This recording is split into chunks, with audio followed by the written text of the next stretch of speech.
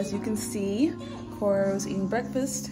We're actually about to go head out to pick up the dogs. It's an hour from here, so hour drive there, hour drive back, but it's 9 o'clock, so hopefully we'll be home and done by like 11:20, hopefully, is what I'm aiming for.